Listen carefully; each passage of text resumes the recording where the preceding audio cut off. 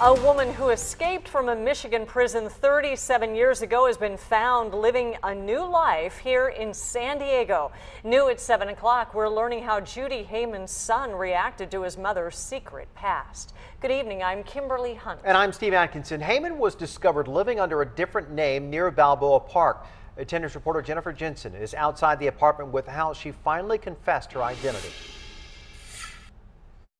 The Michigan Department of Corrections tells 10 News that Hayman escaped from prison at just 23 years old. But Monday afternoon, she was arrested at her apartment complex right here in Park West behind me. It was a picture taken in 1977, but a picture nonetheless that helped San Diego police officers identify and arrest a woman on the lam for nearly 37 years. The Michigan Department of Corrections sent us the mugshot of now 60-year-old Judy Lynn Hayman, who escaped from this Michigan prison, the Women's Huron Valley Correctional Facility in Ypsilanti.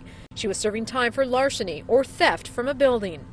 At the request of detectives in Michigan, San Diego police checked an address here at this Park West apartment complex Monday afternoon. She identified herself as Jamie Lewis, and she had documents that supported her alias. Police say she was inside her apartment with a 32-year-old man believed to be her son. But it was clear to the officers that the son, too, was caught off guard, that his mom was a wanted fugitive. Based on the officer's observations, he seemed quite surprised about all of this. Not long after, the truth came out. She admitted to being Judy Hayman, the wanted suspect, the wanted fugitive.